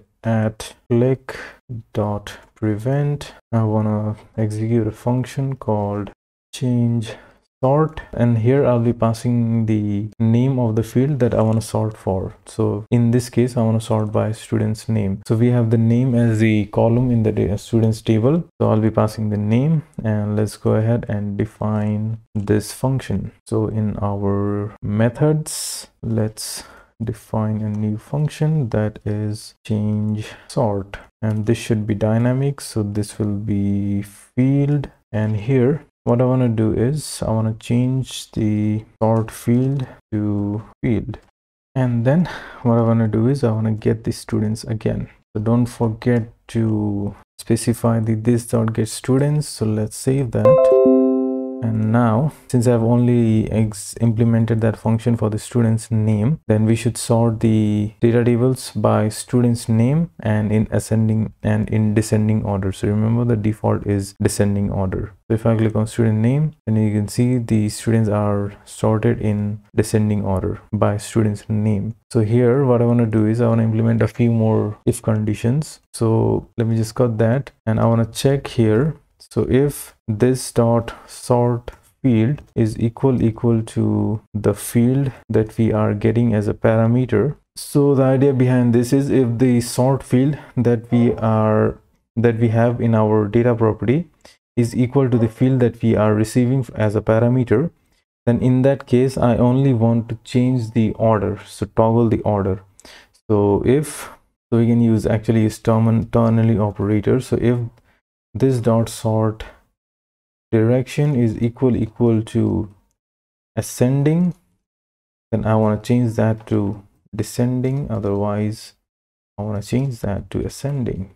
So if the sort field is not equal to the field that we are receiving as a parameter, then in that case I want to apply the sort field as the actual field, and in the end we are executing the this.get students, so we will fetch the students again. So now if I go ahead and reload the browser, and then when I click on this get students, so if I click on student name, then it should be toggleable. So in this case it is in descending order, so it should be changed to ascending order, and then the data should be sorted sorted by student name in ascending order. For now it is descending, so if I click again, okay, nothing's happening here. What's the problem? Sort direction is equal to descending on sort field is name. Maybe we had some problem here. So if this dot sort field is equal to sort field, this dot sort direction is equal to ascending ASC, then I want to change that to descending, otherwise that will be ascending. I forgot to mention one more thing, that I want to assign this to the this dot sort direction. So if the sort direction is ascending, then we'll assign this dot sort direction to descending, otherwise ascending will be applied. Okay, so let's save that, and this should work fine now. So let's go ahead and click on it. So now the data is all sorted in descending order. If I click again, the data is sorted in ascending order. So this is working fine, and I want to implement that on all of the fields. So the only thing that's left here to do is I need to copy this whole part and paste it on all of the fields. So I'll just multi-select these, and okay, I made a mistake. Let's copy all of these and paste that. So this, I only need to change the field here. So the field will be email, this will be address, this will be phone number, and this will be created at. So this should work perfectly fine. So if I go ahead and sort it by email, then we are seeing we can see that the email is sorted in descending, and if I click again, it is sorted by field as email and in ascending order. So same for address, phone number, and created at. So one more thing that I want to implement here is I only want to show the currently sorted arrow. So if these data are sorted by student's name and in descending order, then I only want to show this arrow and hide all of the others. So for that, we need to apply some if conditions. So here I want to show this span if and only if the sort direction is equal to, okay, sort direction is equal to, since this is the upper arrow, so this will be descending, and the sort field is name. Okay, so I'll just copy this and paste it on every span. And here I want to change this to email, address, phone number, and created at. And the last thing, okay, we made a small mistake here, so we need to append a double equal here. Since this is an if condition, so I'll just multi-select these, and sort direction is equal to descending, and don't really know what's the problem here, so this will be equal as well. Okay, so now this is working fine. Let's format that properly. And one more thing that I need to do here is I need to change this to ascending. So this is the upper arrow. Save that, and now let's go ahead and reload our browser. So the default is created at in descending order. So now if I click on student's name, so now this is the students are sorted in descending order by name. If I click again, they are sorted in ascending order by name. If I click on email, then we are only seeing this arrow. So this is working absolutely fine. And I want to implement a simple check in our controller as well. So let's go to our controller. So here what I want to do is, for the sort direction and sort field, I want to check if in array. So let's define that. And for the sort direction, we'll be passing an array. So in array, for the sort direction, we have ascending and we have descending. So if we don't have a value of either ascending or descending, so if we don't have, that means we need to pass the exclamation. So if we don't have a value of either ascending or descending in the sort direction, that what I want to do is I want to make a default value of descending for sort direction, and for the same thing applies for the sort field as well. So we have multiple sort fields. So if we don't have a value of either name, email, address, phone number, so that will be name. So I'll just copy this and paste that multiple times. So name, email, address, number, and the last one is, so if the sort field doesn't have any values that belongs to this array, then we'll set this default value as created at. And the reason we are doing this is, if someone goes to the APIs, checks the APIs, and then changes the value according to his own, maybe he makes an API request, instead of making it from here, he goes to the browser and makes an API request and tries to manipulate the values. In that case, we want to set a few default values. So for that, we are checking that so we don't get any errors while sorting the data. So for that reason, we are setting a few defaults here. So this should work perfectly fine now. And let's give one last check.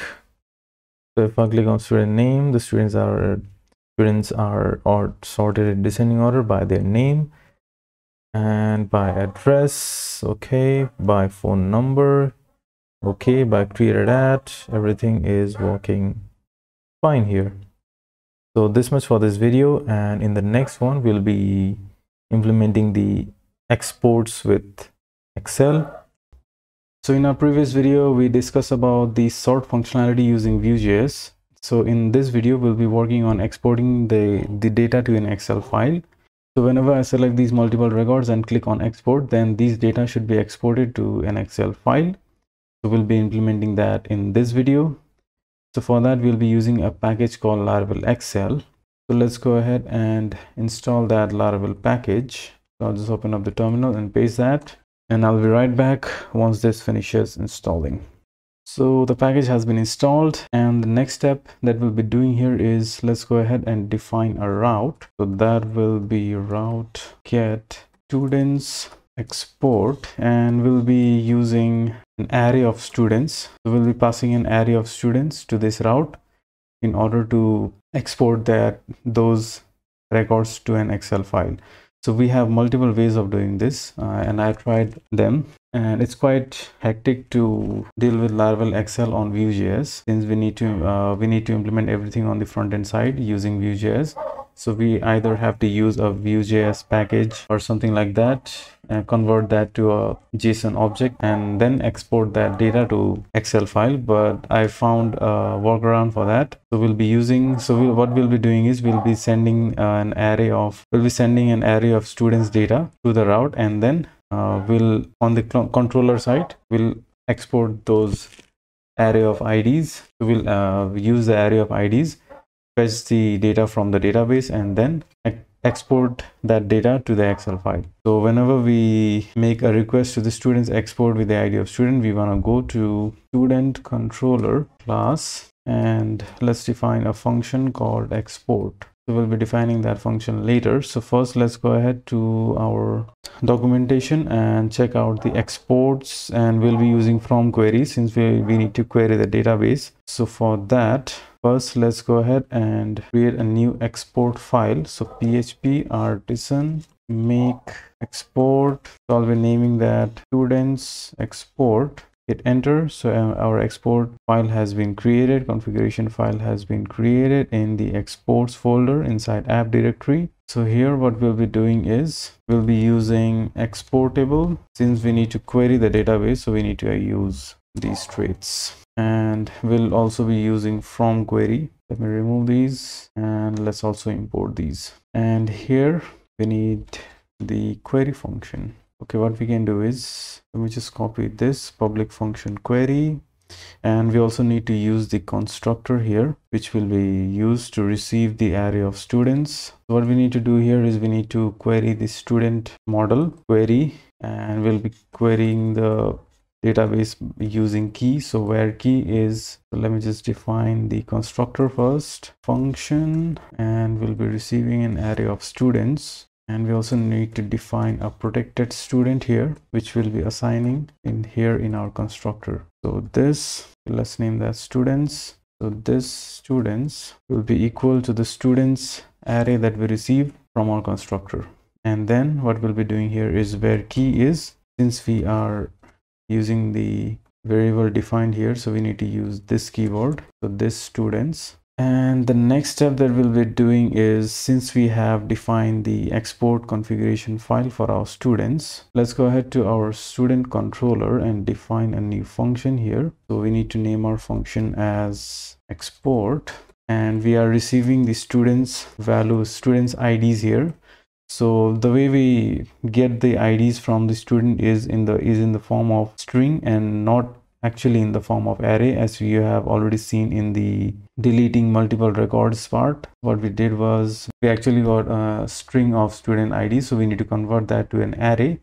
So we use explode function. So what we'll be doing in this case as well is we'll be using the explode function to convert that array to convert that students string to an array. So students array, and then the way we export those data to an Excel file is by using this command. So whenever we go to the export function, what we'll be doing is we'll be returning a new students export, and here we need to pass an array of students. So that will be students array, and let's name the file as students.xlsx. So this will be an Excel file. So our backend part has been done. Now let's go to the students index.view, and in here what we want to do is whenever I click on the export button, then I want to export that data to an Excel file. So let's navigate to the export button, and in here what I'll be doing here is I'll be defining a new property called URL, and this URL is actually dynamic. So we'll be building this URL whenever anything in the UI changes. So whenever the user clicks on these multiple buttons, then we need to generate the URL where the students ID are added to that URL. So we need to make it dynamic. So this value will be dynamic. So for that we are defining that in a property, and let's go ahead and define that URL in our data. So this will be URL. So this URL property will be empty by default, and what we want to do is whenever the array of the whenever the value of the checked array changes, then we want to update our URL property as well. So since we are selecting multiple records from our table, and then we want to export these to our Excel file. Then whenever the user clicks on these items, then we also want to update the URL value. So for that, what we need to do is we need a watch property defined for our checked array. So for that, let's go ahead to our watch object, and here we want to watch for the checked array. So whenever that changes, then what I want to do here is, we don't need the value here, but what I want to do here is I want to reassign the URL property. So this URL will be, since we have defined the URL in our api.php, so we want to go to /api/student/export. So let's go ahead and here define /api/student/export, and then what I want to do is I want to pass an array. I want to pass the checked array here, so that will be this dot checked. So now if I save that and go ahead and reload the browser, and now if I select two items, then click on export, then as you can see on the bottom left of the browser, you can see the URL been built up. So we are exporting for the students ID of 13 and 14. So these are two records, and if I click on two more and then go ahead and hover on the export button, then as you can see we are exporting records for 4 students. So this is working fine. And so whenever I click on the export button, then it is going to hit this API route. So API students export with the value of this checked, and this is not an array actually, so we are converting that to an array in our API students controller.php. So it hits this API route, we get these students IDs in the form of string, we convert that to an array, and then we return a new students export. We pass the students array here and with the name of student.xlsx, and on the students export, what we are doing is we are receiving that value in the students on our constructor and assigning that to a variable called students, which we defined on our export file. And then we are running a query and we are searching through the students model where the key matches these students that we received from the parameter. So let's go ahead and save everything. And now the final thing is the testing phase. So with this, what we can do is we can select all, and then we are exporting the data of 10 students. So if I click on export, then as you can see we get a pop-up to save that file, and I want to save that on the downloads folder. So now if I go ahead and open it up, this should work fine, and as you can see these records are exported successfully. So this much for this series, and if I feel like adding some extra features, or if I find if I find any features to be added here, then I'll keep updating this series in the future as well. I hope you like the content, and if you like it, then do subscribe to the channel to stay updated, and I'll be posting some more videos in the future. Stay tuned for that, and I'll see you in the next one.